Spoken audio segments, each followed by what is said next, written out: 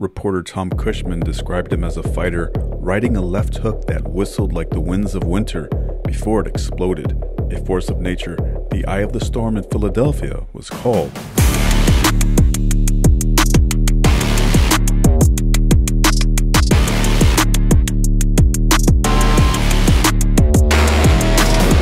Eugene Hart was born June 1 in Philadelphia, Pennsylvania. Adversity struck early in his life when he contracted polio at the age of 2. My mother used to carry me around for about 5 or 6 years until I could walk, Hart said. I started running and playing basketball a little later to strengthen my legs. He discovered boxing at the Police Athletic League before receiving instruction at the Champs Gym in Philadelphia. Coming under the guidance of Sam Solomon and Dave Pollock, Hart compiled an amateur record of 29-3 with 9 knockouts. After competing at a Golden Gloves tournament in Delaware, a referee nicknamed him Cyclone, and the moniker stuck.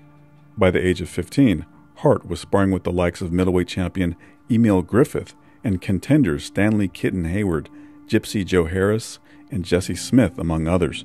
Hayward often took the time to give the young fighter pointers, while Hart learned a wealth of tricks from Harris and Smith. Hart found employment at a knitting mill but turned to professional boxing at the age of 18.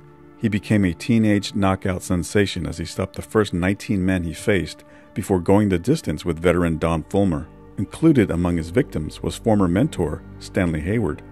Hart earned a reputation for having a murderous left hook, but privately had concern about his footwork and stamina stemming from his childhood battle with polio. By the summer of 1971, Hart was the hottest middleweight in Philadelphia, ascending rapidly up the world rankings. In September of 1971, he faced veteran Denny Moyer at the Spectrum in Philadelphia. Hart was dominating the fight until the 6th round when both fighters tumbled through the loose ropes. Moyer landed on the press table, injuring his ankle, while Hart hit his head on the concrete floor, rendering him unconscious. Hart later sued the Spectrum, winning over $50,000 in damages, but manager Sam Solomon felt that the incident caused Hart's downfall. He developed a fear of the ropes after that, Solomon said. Every time he went near them, he would back away. Hart later complained of blurred vision and headaches. In March of 1972, he took on the experienced Nate Collins. Hart appeared to be on track for another early knockout after flooring the veteran in the 2nd round. But Collins weathered the storm and gradually forced Hart to retreat with his counterattack. As soon as that happened, trainer Adolf Rataco said, "It was over. Once Hart is pushed backwards, he is nothing." The loss sent Hart's mental state into a tailspin. Both he and his mother took manager Sam Solomon to court, seeking to end their contract, as his mother didn't like the way the money was being divided. Following legal proceedings, Hart remained inactive for over a year. Upon his return, he had a new manager, Jim Jacobs, and a new trainer, Cus D'Amato. Call a mechanic to fix a car that has a bad transmission. It doesn't do any good if he works on the carburetor, D'Amato said. Here's a young man who had a deficiency, and they tried to correct it by working on his body. The trouble was not there. It was in his mind. D'Amato placed Hart on a vegetarian diet and attempted to teach him defense. The trainer wanted a soft touch for Hart's return, but promoter Herman Taylor only had tough Puerto Rican veteran Jose Gonzalez available. "If Hart gets licked," D'Amato told Taylor, "you'll be the man responsible for it." "What do you want, a cripple?" came Taylor's reply. Hart was favored to win, but was floored twice and stopped in 9 rounds. D'Amato then found his required confidence builders as Hart stopped both Doc Holliday and Spider Quinney in just 2 rounds each. "A man with a bomb has to be around to lay that bomb when the other man makes a mistake," D'Amato said when asked about Hart's performances.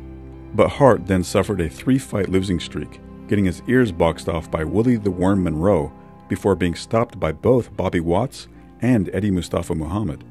Monroe, a former sparring partner, knew he had Hart's number.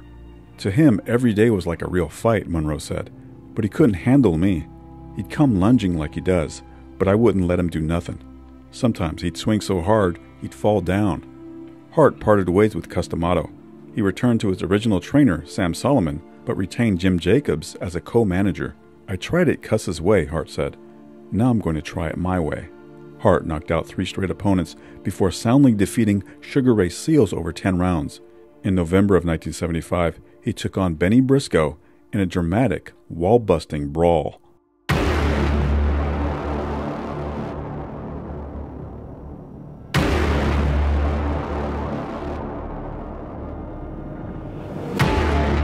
tension's building. All around, you can feel it in the air. It's more than a feeling, a new reality everywhere. I look and see the signs of the times. Yeah, it's coming, but they're all in denial. Everything you know, it's all about the change. See the sky crack and it rains down flames. Oh man, they ain't ready for it. This is something that they can't ignore, coming down like a meteor. This is more than a game, you better get ready. Shock the world. Shock the world. This is more than a game. You better get ready. Go ahead, get ready. Shock the world. Shock the world. Shock the world. This is more than a game. You better get ready. Go ahead, get ready. Shock the world. Yeah. Shock the world. Feel the earth shake, smoke rising, walking through the flames. Our reality became unchained, like the jaws of a lion that can't be tamed. Welcome to the future, everything new, walking on the edge. It's nothing that you're used to, only the strong survive. You better catch your breath, oh man, they ain't ready for it. This is something that they can't ignore, coming down like a meteor. This is more than a game, you better get ready. Shock the world. Shock the world. This is more than a game. You better get ready. Go ahead, get ready. Shock the world. Yeah. Shock the world. Shock the world. Shock the world.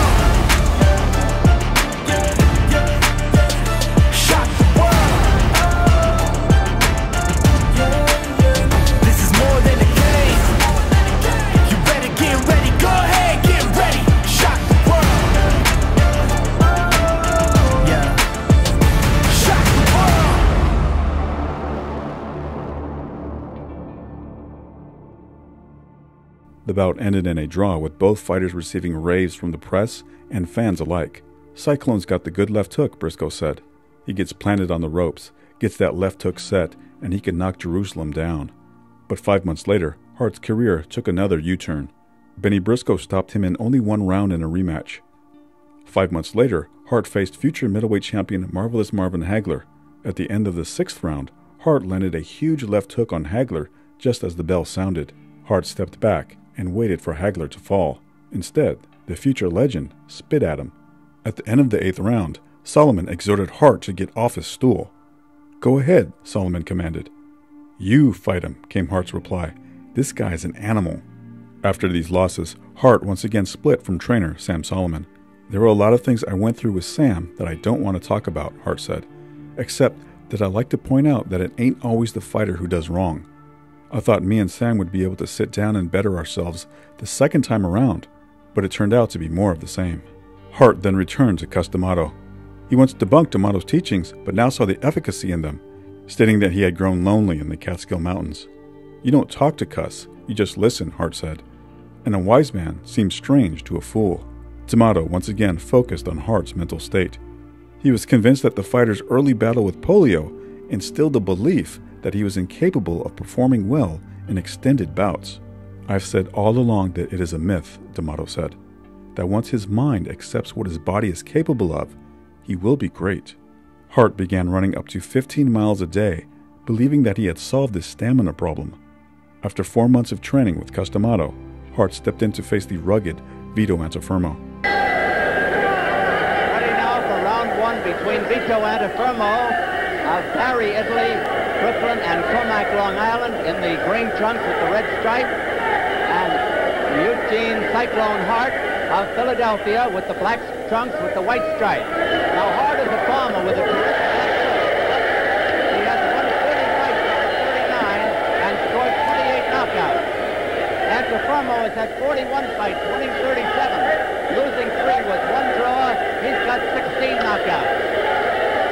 The question here is, does Hart get discouraged if he doesn't score a knockout punch early? Jake LaMotta and Rocky Graziano, that is a real tough customer. Mr. Hart will bomb away with that left hand. The referee, Hank Sisko.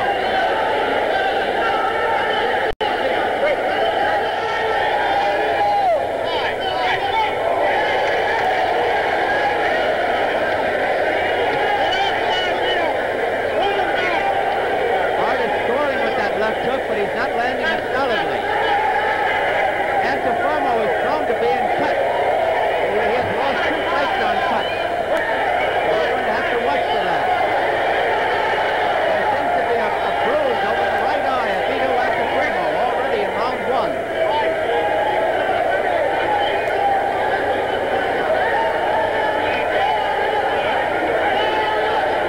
Round almost over.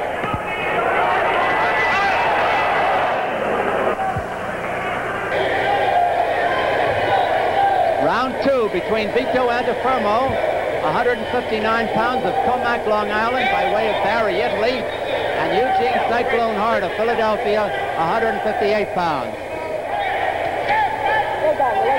Antifermo was cut over the right eye in the first round, and I think Hart landed that left hook right on it. Hart digging to the body with the left hand.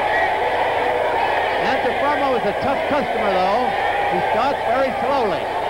Hart, as a rule, starts very fast and slows down. The referee, Hank Sisko, getting them apart.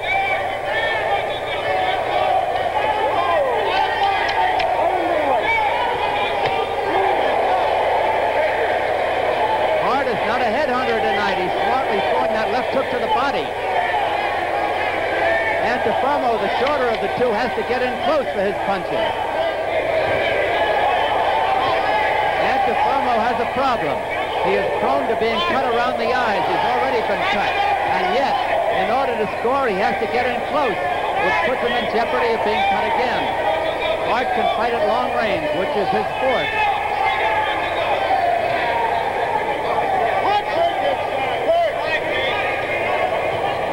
Antifermo's eyes have been well plastered with an ointment between rounds.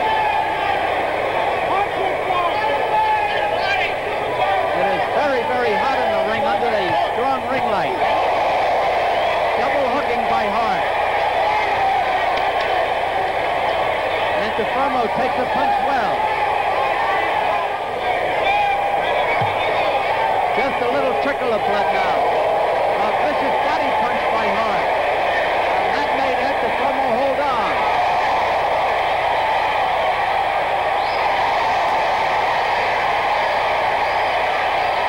Been all Cyclone Hart so far.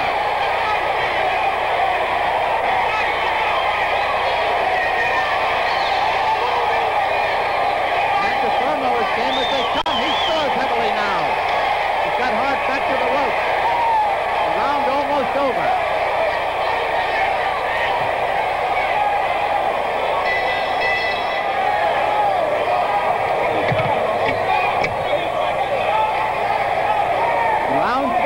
Scheduled 10-round bout.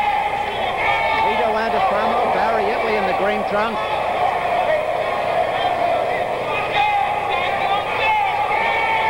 The scoring in Philadelphia is on the 5-point must system, as you see, and it's 4 points or less to the loser, and each man gets 5 in an even round. Hart is banging away with that left hand again. That one was a little bit low, and the referee is warning Hart to keep his punches up. A trickle of blood from the right eye of Vito Antifermo, right beside it. That's nothing new for Vito. He's used to being cut.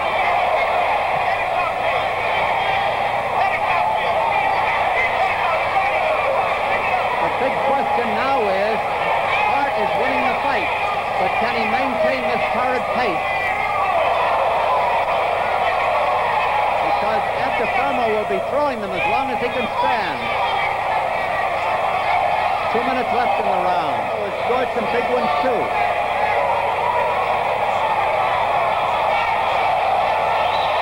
Antifermo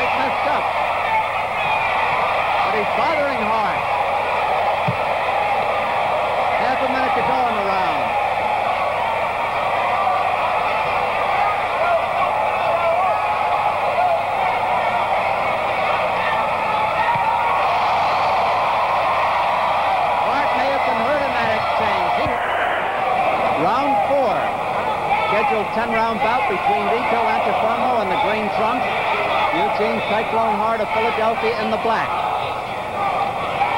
Hart has had Antuofermo in trouble.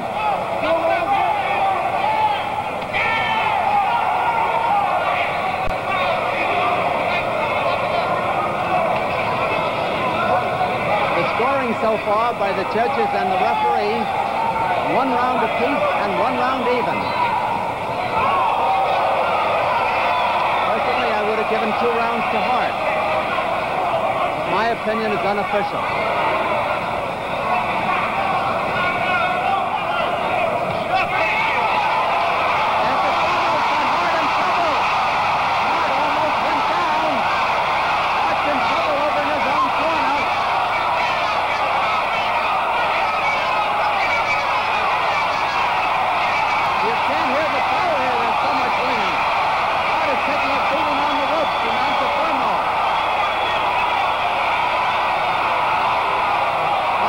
Downward, not to the ropes at his back.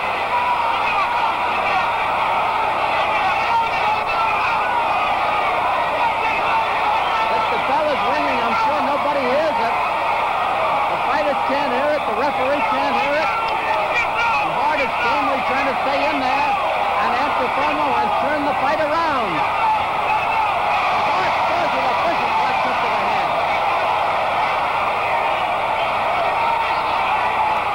Antuofermo bleeding from around the right ear again. And Hart is coming back. A minute to go in the round.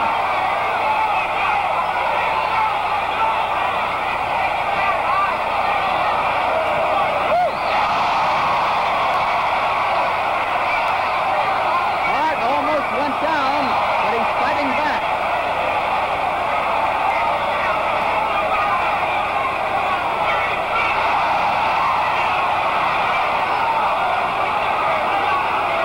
Has been a bruiser.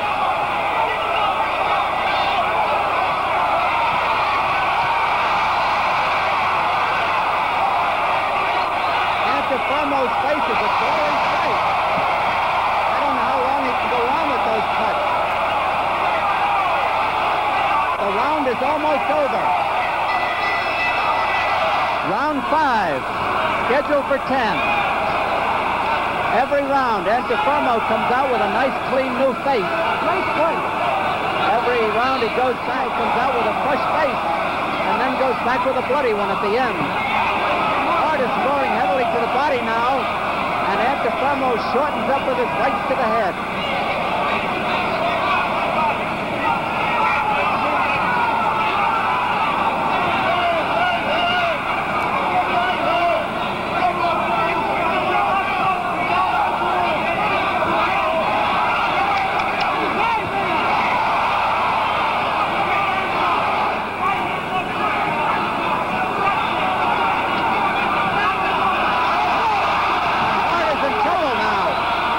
Cyclone Hart is in trouble. He's trying to cover up on the rope.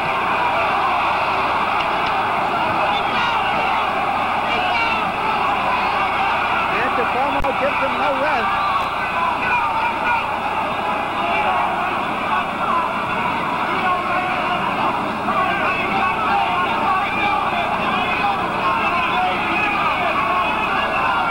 This is now a battle of attrition.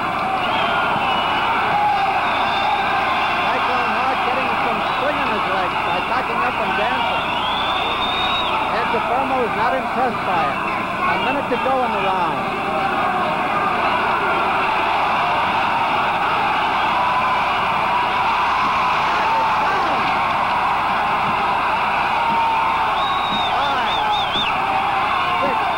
Hart has taken the mandatory 8 count.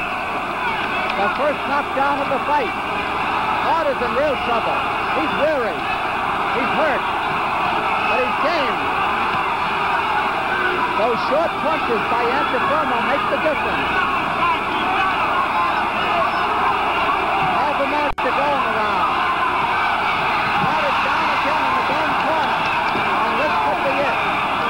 4, 5, 6. He won't make it. 8, 9, 10. It's over. Hart vainly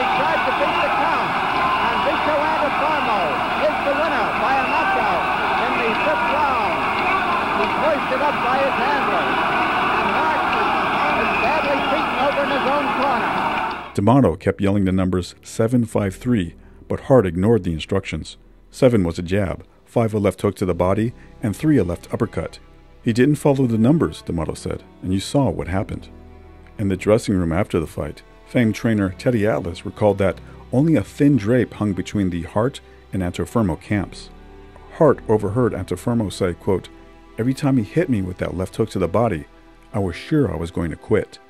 After the second round, I thought if he hit me there again, I'd quit.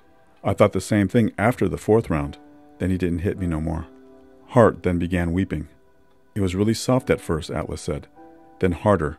He was crying because for the first time he understood that Vito felt the same way he had, and worse. The only thing that separated the guy talking from the guy crying was what they did. The coward and the hero feel the same emotions. They're both human." After the fight, Hart retired, attributing the decision to personal neglect. He started a family and secured a job in the sanitation department of Philadelphia. However, the passion for boxing persisted. By 1982, 5 years after his last bout, he resolved to make a comeback. He once again called on old trainer Sam Solomon to guide him, but the third time wasn't a charm as Hart was knocked out in 4 one-sided rounds by Tony Suero.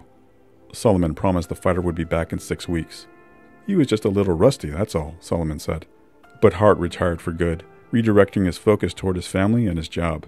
3 decades later, he found himself back in the ring, training his son Jesse, who went on to become a highly ranked super middleweight. In 2003, Hart was named to the Ring magazine's list of the 100 greatest punchers of all time. His presence still lingers in Philadelphia, etched into the collective memory of those who crowded into the Spectrum during its glory years in the 1970s. A living legend with a wicked left hook.